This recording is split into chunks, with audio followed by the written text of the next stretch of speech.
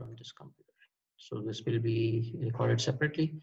So this important document which we are going to do now is to post a journal entry. Do you recall the T code of posting a journal entry in GUI? We did some exercise. FB50. FP50. Very good. Very good. So post journal entries, you need to go here.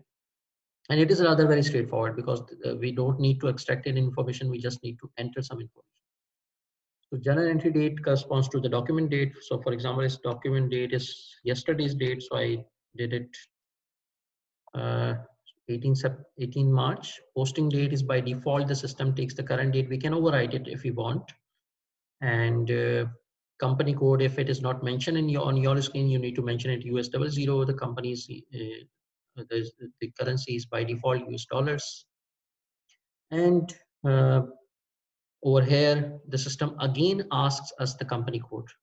When you will do it, probably your screen will be blank. So you need to enter US00 on line item 1 and US00 on line item 2. Somebody can get confused when the system asks us the company code on the top on the header, why it is asking us at the line item level again. So the answer is that the way the SAP system has designed is a very highly sophisticated environment. So there may be some situation, just imagine some situation when within a group of company, one company is buying and another company is selling. So ideally there should be two journal entries, one in the buying company, one in the selling company. But within the same group, if the two companies are making this entry, then there should be some way which SAP has come up with that if just one company enters the transaction, the other transaction in the other company automatically is recorded because both are group companies. If they are group companies, their data is on the same client, then why we make two entries when one group company is dealing with another group company? There can be just one entry and the second entry is automatically made. So for these kind of environment, what we say is a group transaction within the group transaction. Sometimes we need to mention two different company codes here. So we mentioned the debit company code here and the debit account of the debit company code and credit company code here and the credit account of the credit company code, and the corresponding entries in both the company codes are made automatically. So this is a highly sophisticated transaction which SAP allows us to record to save time. If there are 100 such entries, then actually you save time by not entering 200 entries, but just entering 100 entries. So anyway, we don't need to go to that sophisticated level. So you need to just mention the company code again here on in both the line items. I need to debit the rent expense. So I entered the rent expense account, or just type rent. You will be shown the rent expense account. So it was 740, show all items. And over here in the sequence, you can go that this is the account number I was interested in, 740300. So I pick this account. I want to debit it by 1200, for example. And you see that you recall from earlier discussion that whenever we debit an expense account, we need to mention some other details. Do you recall what other details we mentioned in the expense account? Cost center. Cost center, exactly. So you just click here so that it will expand and it will show you some more fields so that it doesn't give any error to us. So we just enter here, you see cost center. So cost center was NAAD 1000. So as soon as you type NAAD, the system automatically shows you the relevant entry. And then coming on to the second line item, I am crediting 1001000. This is the alternative bank account, and credit is also by 1200. And there's no cost center need to be mentioned here. And after doing these two line items, if I want to enter any other line item, so let me first collapse it so that the screen is smaller.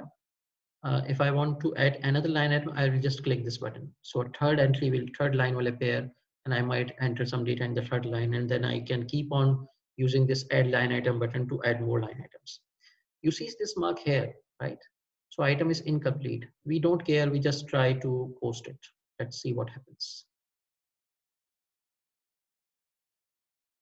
So although the item was incomplete, but it was a warning message, probably because of the tax related issues. So it might require some text entry, but it was an optional entry. So the system accepted the data and the documents has been posted with the document number. So this is the document number. Now I want to see this document, I can just go to this document number. I can just click here, display, So immediately the system will take me to displaying of this particular entry, right? So let's go back. Sir, could you please show me कि sir आपने rent वाला जो GL account search करके डाला वो किस तरह क्या था? ये वाला? जी Okay, sir. let's go back. यहाँ से हम वापस जाते हैं. Are you sure you want to leave this page? Yes. Entries हम पहले ही सेव कर चुके हैं, तो ये मैसेज अब हमारे लिए कोई मीनिंग नहीं रखता. उस पेज पे भी कर सकते थे सर. सॉरी, उसी पेज पे भी आप सर्च कर सकते हैं. हाँ, उस पेज पे भी You कर can सकते search. थे. जी जी, मैं चाह रहा था कि वो जो है ना कोई कंफ्यूजन ना हो कि somebody can come up with the objection कि सर आपने उसी एंट्री को जो है ना चेंज कर दिया. वो चेंज नहीं हो रही थी एक्चुअली, वो एंट्री तो पोस्ट हो चुकी थी. It cannot be changed. So post journal entries again. Again, I come here, I enter the date of yesterday in the journal entry date, and once you mention your company code for the first time here and for the first time here, for the next time it will automatically pop up. So GL account, as soon as I type, for example, rent, right? You can see that all the accounts with rent are appearing, and not all, but 10 are here, 10 or 12 are here, and I can show all of them right from here.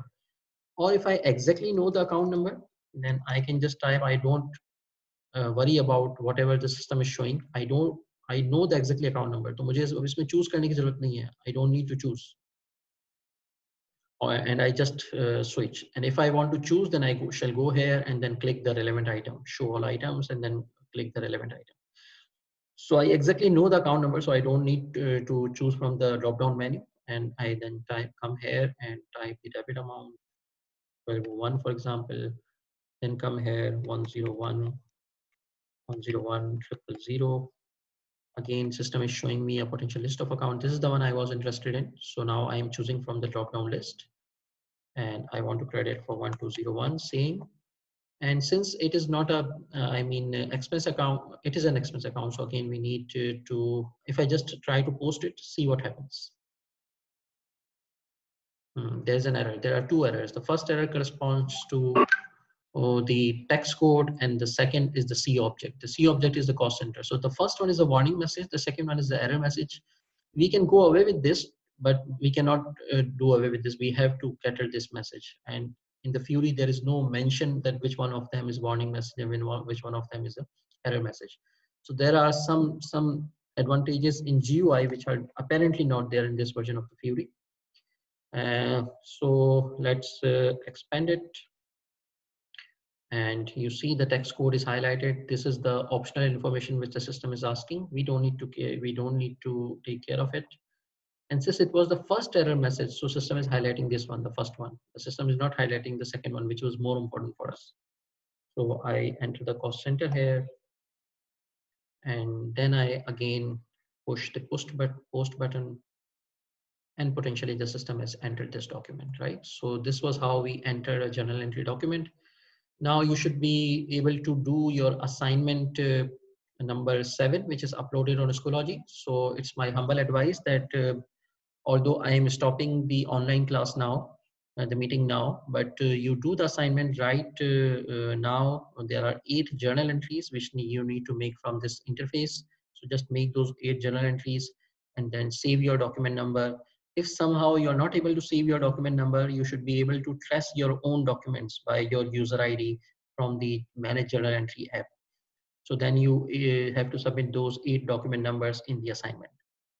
So this is sufficient for today. And then on on Tuesday, inshallah, our class again will be in the first half. So those of you who can attend the class in the first half should attend. Those who cannot will be shared the videos, so you can then make your deficiency. Any issues, any questions before leaving? No, sir. Thank you, sir. Okay, so let me thank you all, especially Zaid, who was despite as he's suffering from fever, he's very active. Ali Asgar, Ariba. Ariba, I think, is not here. Her name is here, but probably she is not here. Abdul Hadi का भी मैं कुछ नहीं कह सकता, यहाँ है या नहीं है. सर यहीं पे हो. यहीं पे हैं अब्दुल हादी, यहीं पे हैं. आवाज में नींद आ रही है गालिब, लेकिन बहरहाल इसके बावजूद बैठे हुए हैं, या मोबाइल पलंग पे है, बिस्तर के साथ मोबाइल रखा हुआ है. That's good. एनीवे वीडियोस है, we don't need to worry. जी जी, मैं बिल्कुल आप पे वो नहीं कर रहा, कोई नेगेटिव तनकीद नहीं है। मतलब हमें देखिए एक आसानी है कि अब वीडियोस भी हैं तो आप वीडियो से भी मेकअप कर सकते हैं। थैंक यू कायनात and Hamza Sheikh, Munib, Noor, Noor CR भी मेरा ख्याल है जो है वो चाय पीने गई हुई हैं, Shahryar and Yusra and all others. Sir मैं इधर ही हूँ।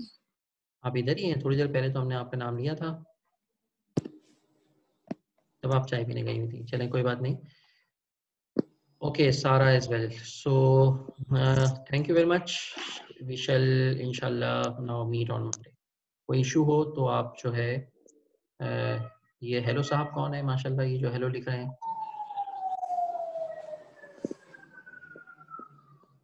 चलें, थैंक यू, अल्लाह हाफिज़। Okay, sir. Thank you. अल्लाह हाफ़िज़ सर। अल्लाह हाफिज़।